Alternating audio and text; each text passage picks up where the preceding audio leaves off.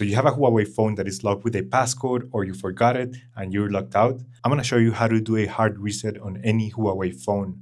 Now, before we start, we have to mention that this might delete all the data of this device, so we will not do any type of bypassing or hacking of any type.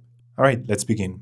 We will do a full factory reset on this device, and we will lose all information of this phone. If you don't have a backup, there's a chance that you will lose all your photos and contacts, or any data saved inside this phone. So proceed at your own risk. So I'm going to show you how to do a hard reset on your Huawei phone. We're going to press and hold the volume up key and the power button at exactly the same time.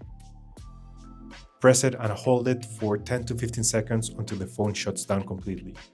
And once you see the Huawei logo, release the power on button and press the volume up key. Keep holding it until you see the following screen. Here you will get the option to wipe data and do a factory reset. Tap here. We're going to have to type yes to confirm. And warning, this will delete all the data of this device. It will take a few seconds, so we will fast forward. And now we will wait until the phone restarts again. Once your device is done, you will see the initial settings. The first thing that you have to do is to connect your phone to Wi-Fi.